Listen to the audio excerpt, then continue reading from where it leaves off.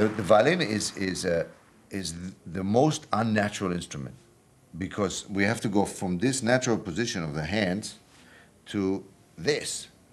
Can you imagine? Oh, I've been doing this since I was 7 years old, twisting my arm. It hurts.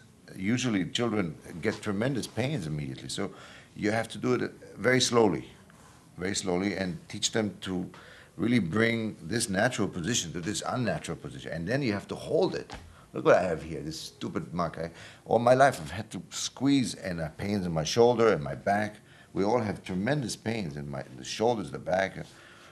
So you have to learn to play properly. If you learn to play properly, then it's easier. And you have to fix the motor that goes into the car. I don't care. And then if you have the motor, then you can play French. You can put it in a French car. You can put it in Swiss cars. You can put it in German cars, in anything. But to learn properly music, you have to learn to play German music because that's what we play. That's the essence of 300 years of music comes from Deutschland.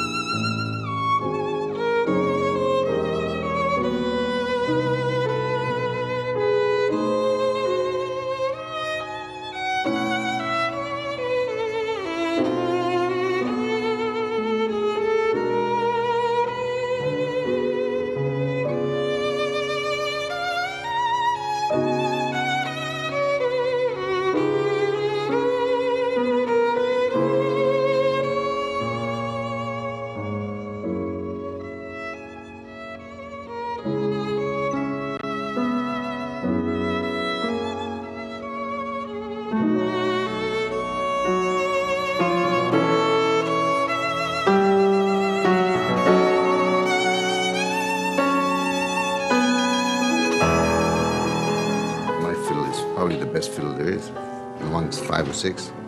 This is deeper, it's darker, it's got more overtones. The one player before me was Sam Duskin. Sam Duskin played before me. He owned the violin. Before that, it was a Frenchman and an Englishman owned it. I think I'm the 4th owner. The viola I play is the grandfather and the father. The top is Filius, the bottom is Andrea. So it's his grandfather, Del Jesus' grandfather and father. Andrea Guarneri Filius was Andrea's son, and then came Del Jesus. So I get that. Yeah, I have the whole family. I have dinner with them every day.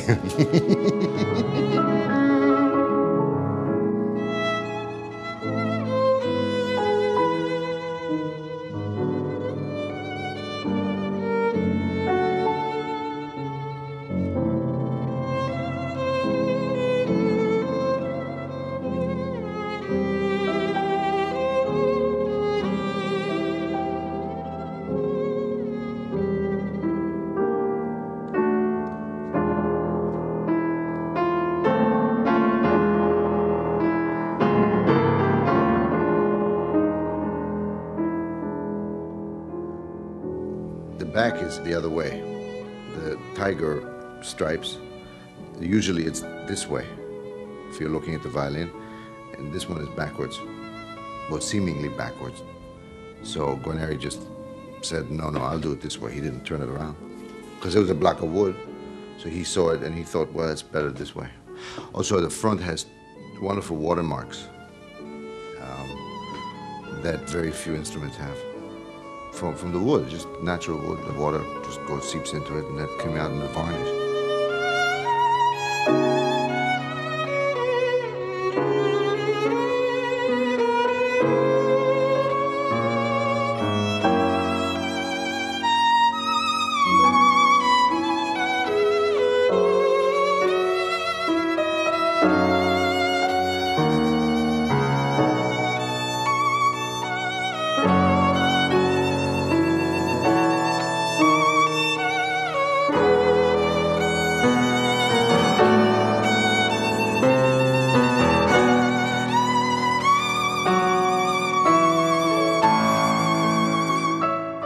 was heavier than I'm now. I was a little fatter. And Joe Gingold, studied with him, and he said that I remind him so much of Isai. And so he said you should also play the viola because he played the viola. And then I started to conduct. He also got to know the conductor. He was a terrific conductor. And I'm also born on the same day he was born, 16th of July. So maybe I'm a reincarnation of Isai, maybe, I don't know. I don't think so. But if I am very grateful because he was a fantastic master.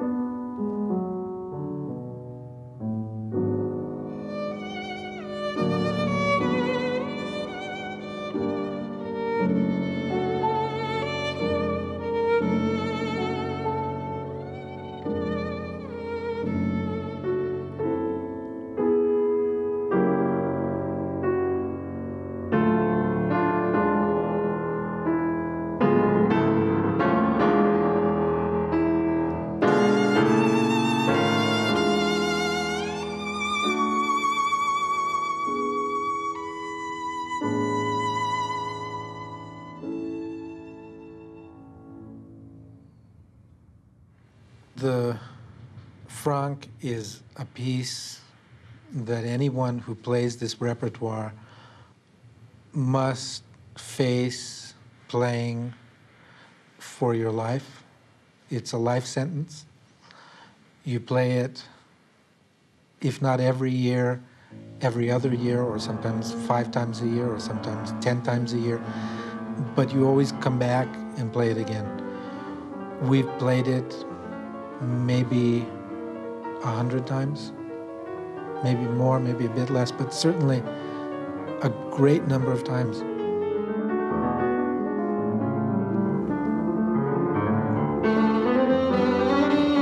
I enjoy playing it now, very much. But for a long time I didn't. For a long time. I didn't have the right pianist. That piece requires a very, very good pianist. The second movement is, I think, very difficult for the piano because the repeated notes, and it sits wrong way.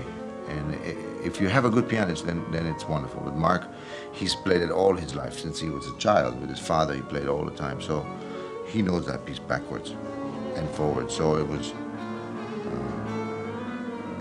easy for us to play that. It was just simple.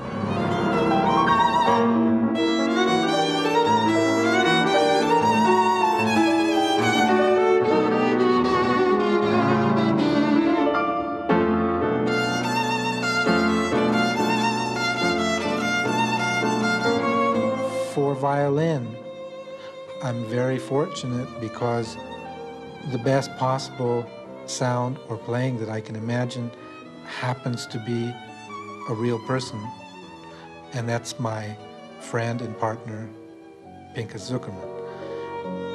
Therefore, any piece that I write which has a violin in it is written for that sound, for that person, for that musician.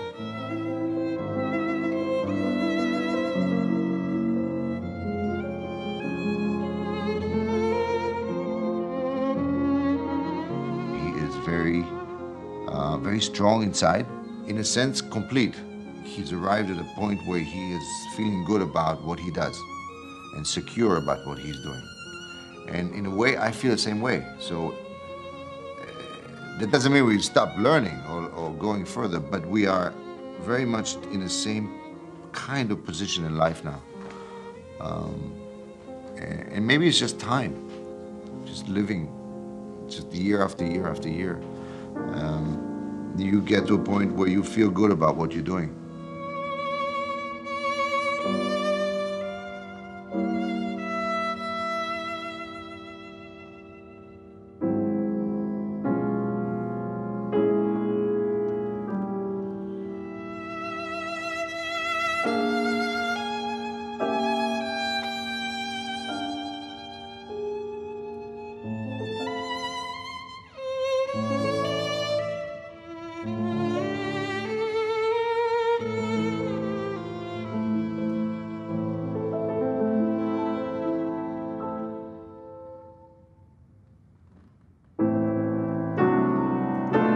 life experiences that we have had together will probably show up someplace. Maybe it's a B flat, high B flat somewhere. You say, you remember we were in such and such place 19 years ago, 22 years ago in Scotland, we had a beer. Remember there's a high B flat. Okay, maybe.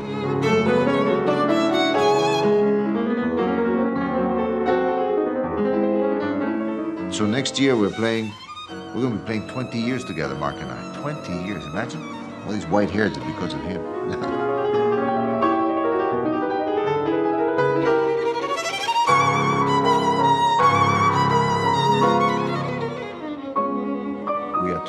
We have such a fast life. We want fast fixes. We want CNN News all the time. Music is not like that. Music is a very personal experience. And I say, look, come and listen. And don't make up your mind. Just come and sit there. If you want to leave after 5 minutes, go ahead, leave. But you won't.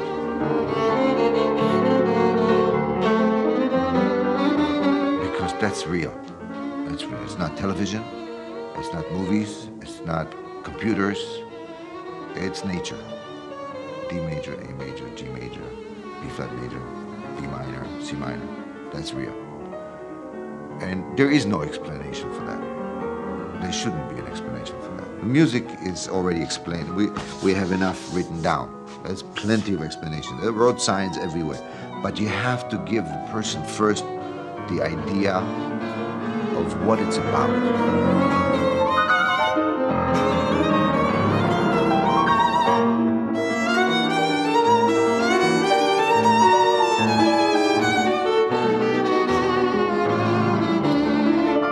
Played a piece by Takemitsu, Toru Takemitsu, an early piece he wrote for violin and piano.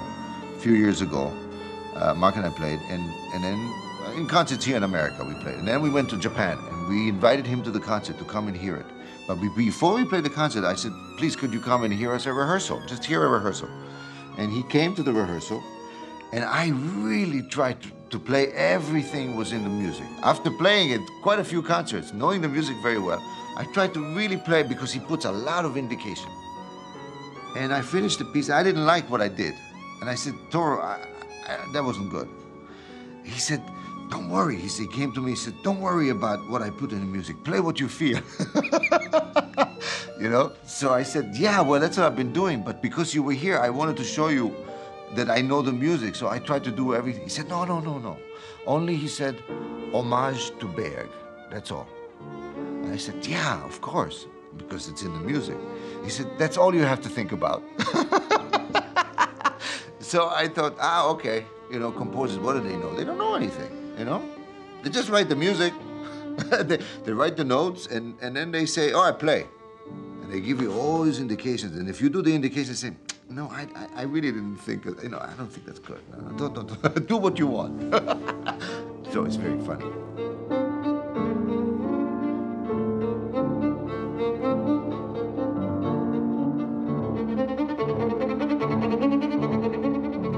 I always wonder how a composer like Marc can sit down and start on an empty page. Of course, he said it's not an empty page. Marc always says, I have it in here already. But still, it's an empty page. There are only little lines there. And I say, gee. And then after two weeks or 3 weeks, there's a little first movement here, and then the second movement is over there, and then another movement is over here, and somehow it'll come together. And it's amazing. I mean, I just don't know how to do that.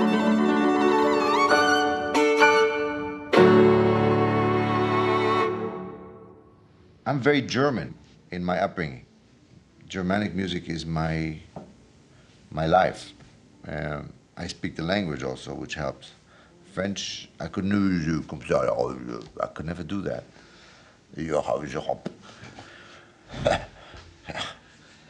Qu'est-ce que tu fais? A cigarette up here. I just can't do that. It's not me. It's a mask. So I feel that there is a mask there, a nice mask. It's beautiful. It smells sometimes very nice too.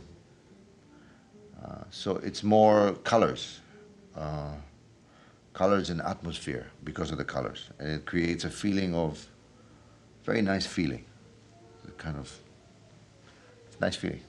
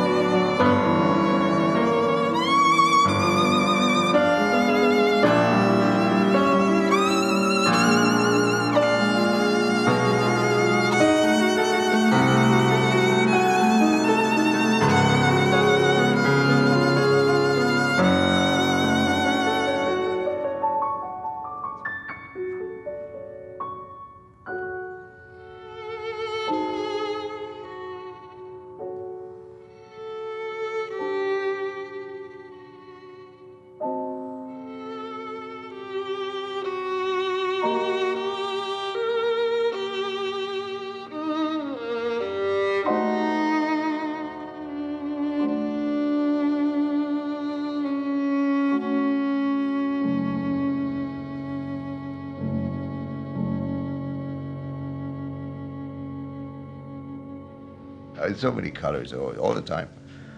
I think of yellows and greens and browns and lots of different. But brown is, brown. Let's say if you take a terracotta color, terracotta is so many colors. It's not just, we think of earth color as terracotta, but terracotta is you have a little red, and then you have a little less red, and you have a little orange, and there's so much in there. Terracotta is such an incredible color, like a great phrase, a great sentence. These are all parts of what make music.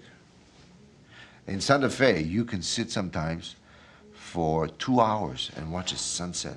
2 hours, because it changes.